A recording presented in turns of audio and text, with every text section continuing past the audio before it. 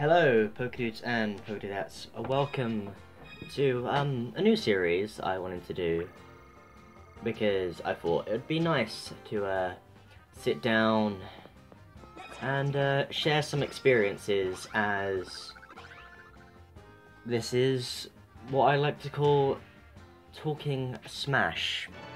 There's probably a bunch of series like this, but the way this is going to be turned out, I'm going to pre-record some Smash footage and just maybe commentate over it, and also get a few ideas. This is more of like a Smash Bros journal of some would say, but I just thought I'd share my experiences as a British UK Smash Bros player, especially with everything that could come into play as well. Let's begin by saying the UK's competitive scene for Smash Brothers is there. It's just very small, like really small. There's barely anything where I'm around. There's like a few locals nearby, but it takes hours just to get there, and I need something a lot more closer. Nice play by Luigi there. So I thought I would you know, just say that it's hard to find Smash players from you know, around my local area, especially someplace that's closer. So for me, playing Smash Brothers is more something I can do with friends. But, you know, I would like to get into competitive Smash Brothers in tourneys and local events, hopefully in the future, but there's just barely anything out there. So yeah, I should probably introduce the characters. So like, player 1 is myself. That is my me, and surprisingly, it's the closest I can get my me to look like myself. Player 2 is a friend of mine, a college friend. I don't know if they want me to share their identity, so they shall be known by their me name, which is Manam.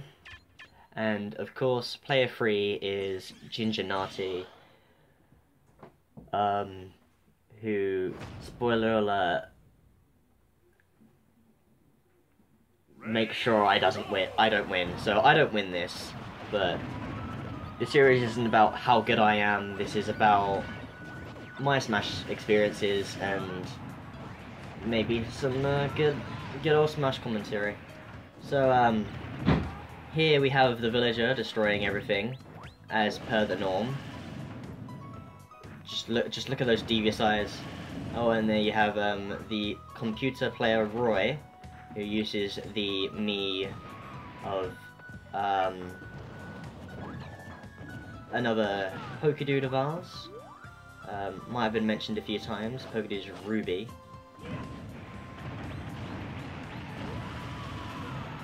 And as you can see, Roy's terrible recovery made sure he couldn't get to the stage, and the villager takes the lead. Alright, so, you know, Smash Bros is hard to look around for here.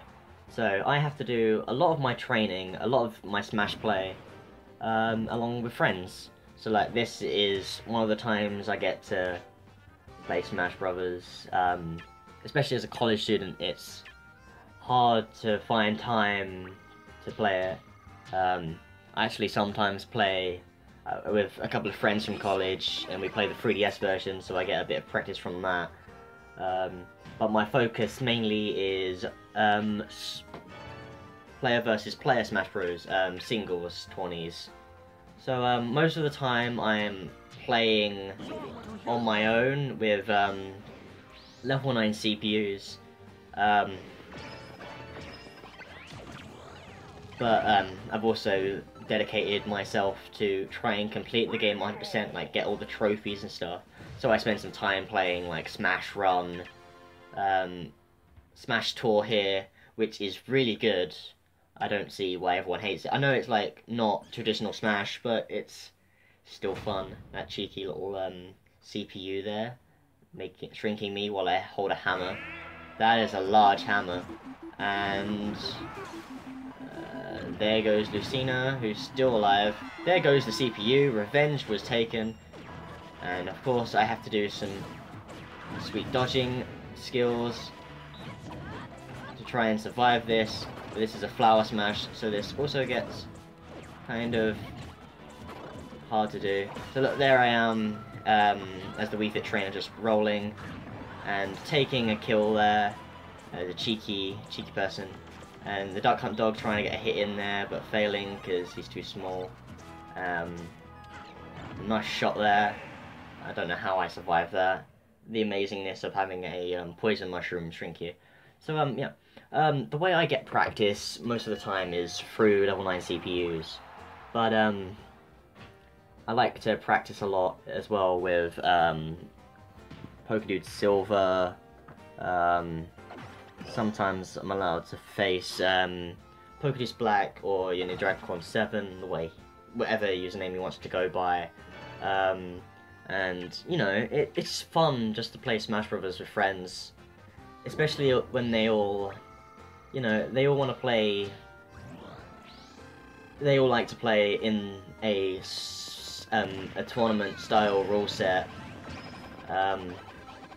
We play a lot of 2 stock 6 minutes, no items with all the legal stages, and sometimes we turn on random characters just to help, just to figure out which characters we like, you know, get us used to new characters, see which characters we're weak with, just a bit of fun there.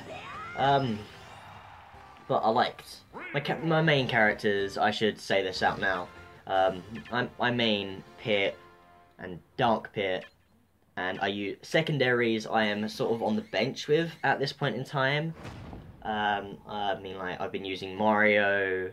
I used to use Marth, and I've started to use Mewtwo, who I do enjoy using. Oh, and Bayonetta survives. Oh, and there goes Link, thanks to the amazingness of the hammer not allowing you to jump. So I think this is more, power hammer. Oh, there goes Bayonetta. Mario gets that win.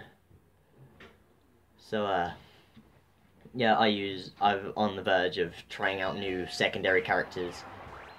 Pit and Dark Pit are actually pretty easy. If you learn one of the characters, you learn them both. The only difference is maybe like the electro arm, the bow, and I think it was like the F tilt is different. But you know, they're both similar characters in a sense. So you learn the combos for one character, you learn them for both. But it's more preference of characters. So I prefer to use Pit more than Dark Pit, because, you know, how do I put this? Pit's arrows are a lot more fluent in movement, less powerful, but I can use them and can get some pretty good arrow snipes in there.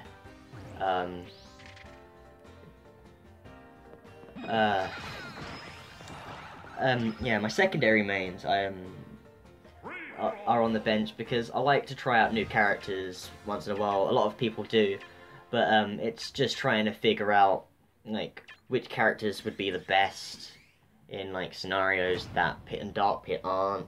So that's when Mario comes into play. Very all-round character, not a lot of weaknesses, a few bits of lag here and there, and can have an annoying combo, which some would consider a true combo, which would be his down throw to up tilt strings to up air, I think it was. I think that changed recently. I can't remember. I still haven't learned Mario's combos. But I like to use Mewtwo. Very nice character. Very powerful. Very fast. And very beautiful. Ah, crap. Oh, crap. Oh, damn, that was that. Villager wins again. Villager way too powerful, man. So yeah, I like Mewtwo is very nice character. Bit weak, a bit too light though for my taste. Needs to. It's still too light, a bit too floaty. It's nice that they gave him a bit of weight in a couple of about 2 patches ago, I think. So at least he survives longer, which, you know, that's what everyone wanted from Mewtwo. He wanted him to be heavier. He's good, but he's just too light. I mean, he's still a bit too light now, but Mewtwo is good. Yeah, Marth. I liked using Marth, actually. The only problem was that it's the spacing. I'm slightly aggressive when it comes to Smash Brothers. I like to keep it close, but I also like to keep a wide distance as well. I know Marth's good for that, but in the terms that I'm going with, not so much. I know it's kind of hard to explain how I like my characters, but yeah. And of course, well, I sort of used Cloud for a bit, but after a while, it's like Cloud's a fun character. Don't get me wrong. He's just broken. Well, let's just say when I used Cloud, I got a lot of, you know, a lot of people weren't really happy because it's like, oh hey, you're using an overpowered character. And I agree with them after a while. Like, I don't want to use the overpowered characters. I want to use characters that are, you know, mid-tier, maybe. It's like playing Pokemon and only use, like, saying you only use legendaries, but you know, you like using other Pokemon instead. Sort of the same principle, but yeah, it's just on the same principle there. So yeah, I enjoy playing Smash Brothers with those characters, but it's always nice to, you know, it's nice to try and cherry pick who you'd be best with and stuff there. Dark Pit appears on the board. I tell you, I think I'm going for this. I can't remember. This was recorded quite a while back, actually. I was first given the Roxo HD,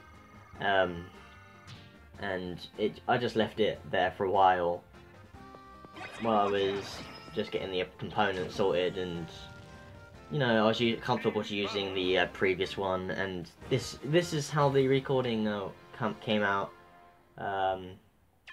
You know, it looks really nice. I enjoy the look of it. Yeah, it's great. I know this. I can't remember when this actually was when this patch was. It had to be recent because Bayonetta's in there, and I'm terrible with Bayonetta. I'm very terrible with Bayonetta. I can get the combos in. It's just I still haven't learned.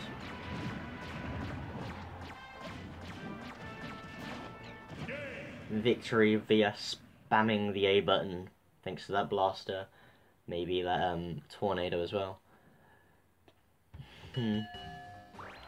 Okay, so let's get back to the game now that I've basically said what I have to say. Well, I could talk about For Glory and why I don't play on that. Well, I should play on For Glory, but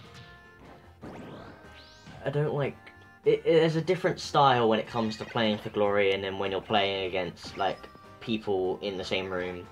because you know when you're playing for glory, you have to work around lag via having terrible internet, or so. I don't have too bad of internet, and my DS is downstairs anyway, so I have nothing too major to work on.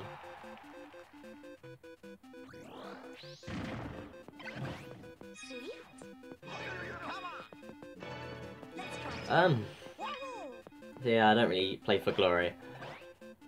So, yeah, let's move on to the game. So it's remaining round 5, and, at the moment, player 1 Red has all the characters, the most characters.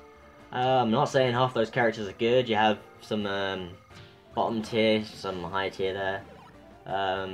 Ginger Naughty have a strong sense of characters there, and the lucky one, Manam there with, some pretty decent characters. I wouldn't say Dark Hunt's too great, but he's good. Depends how you use him, really. I'm not really one for massive range characters. Shulk there? Shulk's alright. I like Shulk.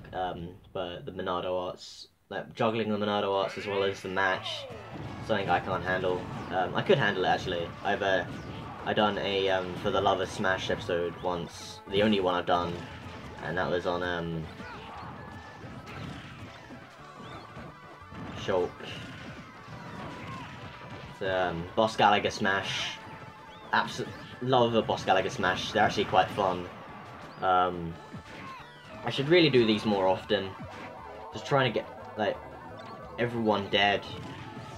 But the way you have to do it is by getting them off the screen. There you go, Jigglypuff doing a dance there. Little dance. So, that's always fun. And now I think about it, I think this was recorded around spring of last year. So this was after the 1.16 update, I believe. I can't remember exactly.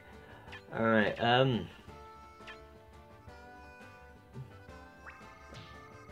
there you go.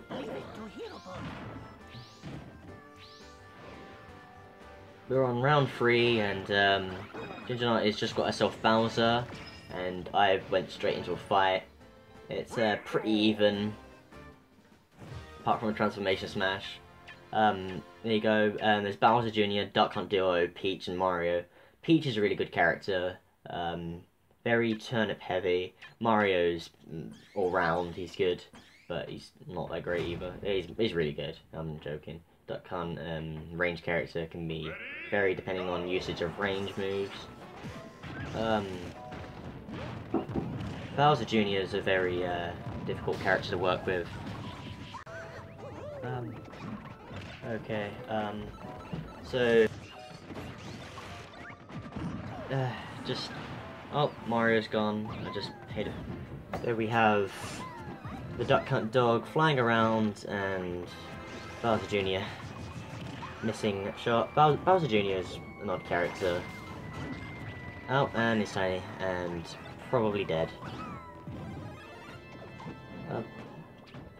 A funny part about Bowser Jr. Oh, okay. Oh.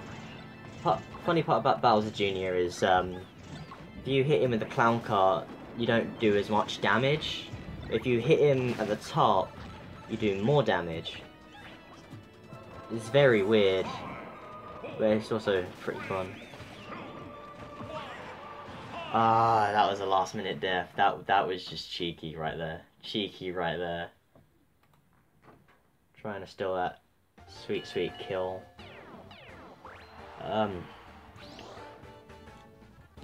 Right. So we move on to. I'm just gonna pause the footage just to try and catch up a bit. Probably have to cut some bits out because I've been speaking a lot longer than the actual thing.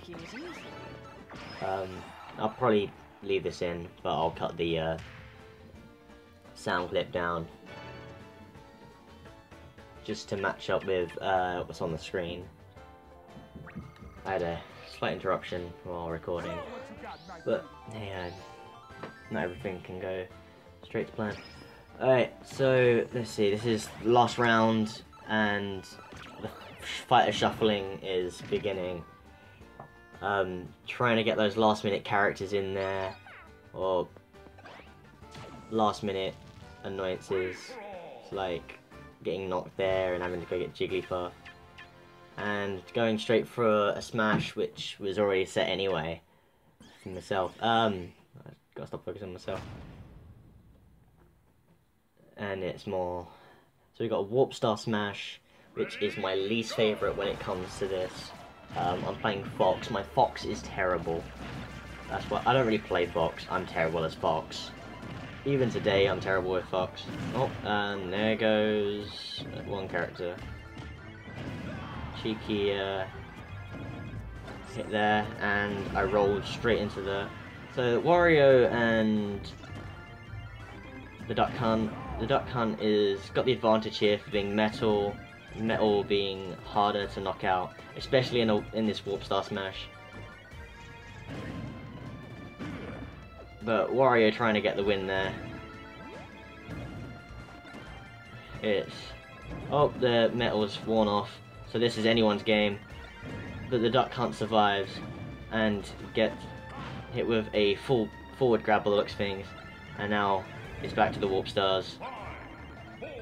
And Wario doesn't know what to do, so he leaves it and leaves this CPU alone so he can keep his character. Very well played, and the CPU takes Fox, which leaves Red in the predicament of having the second least amount of fighters.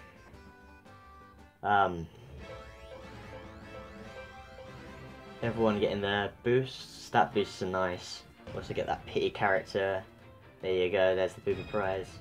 And another character, which leaves Ginger Nutty in the same amount of characters as Red, with Manam having the most characters at 6 and the CPU with 5. And the games begin. Counters straight away from Corrin. Corrin taking a lead, trying to take out the CPU and countering like mad. And there goes another counter thanks to the power plot of the villager. Corrin throwing out some F smashes and a standard. Villager plants a tree in hopes that he doesn't die and tries to get the CPU. So the CPU is KO'd, but Dark Pit makes a dumb move and releases them from their broken shield and then KOs them. And then tries to KO the villager and fails. So the villager's like, yo, you want some? I'll balloon my way up, back up to you. And then comes back. So the Wii Fit trainer is now thingy, Bayonetta, which has now become Bowser, and the villager has been taken out and is now Bowser Jr. Terrible with Bowser Jr. So there goes Richard, who was taken out, I believe, and is now playing Luigi. Corrin's still in the runnings, and never mind. Corrin has now become Meta Knight and has taken the drill to the face. Bowser and Bowser Jr., both father and son, fighting here. And here comes Takamasi? Something? Can't remember. And after a Bowser kick, Meta Knight survives. Bowser Jr. recovers all health, and there goes Meta Knight, crashing to the ground. But here comes Dr. Mario, try and save the day for Ginger Nutty. And there goes Bowser Jr., who failed to connect to the stage because big mistake. So there's Rob, and Bowser's been taken out and has become Fox, who is trying to do a drag down forward air on ROB to try and get rid of him. In the meantime, Dr. Mario and Luigi has taken center stage, trying to defeat everyone else. Rob trying his best to survive here. Luigi trying his best to release the Chain Chomp, which in turn takes Rob. And there goes Jigglypuff, landing a rest on the CPU Fox, who has now become the Duck Hunt Dog. In the meantime, though, the Duck Hunt dog summons some kid from a Final Fantasy game, from some Square Enix game, without a care in the world. So while the dog has superpowers of a superstar, and Lugia is sent out onto the field while Jigglypuff is floating around aimlessly like an idiot. There goes Shulk using a Warp Star, which in turn hits both the dog and defeats Dr. Mario. And there comes out Falco, who is also taking some hits. Shulk in there trying to get some extra hits in, while Jigglypuff picks up some items and takes a slap to the face. Falco thinking it's hot stuff, trying to throw in some attacks, but then Jigglypuff goes and hits a failed rest, and then gets backslashed by a spamming Shulk doing backslash, until the Shulk is out and has become Yoshi. There is a bomb on Yoshi now, and it's now just hit Falco as well. Falco, who just randomly hit a football, and Jigglypuff, who's fallen asleep again, and there come the Pack Ghosts as a summon. This is it. Everyone is on their last feet, while Jigglypuff is flying.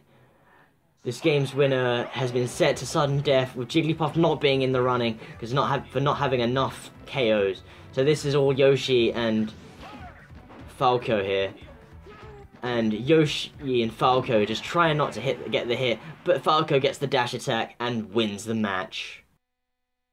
So the winner of this game is Ginger Nati, and Red did terribly, very terribly, and as you can tell, his salty butt went straight out of that match, and here we go. So, thanks for watching. I enjoyed that. So, that's all from me. So, I'll see you guys in the next episode of Talking Smash.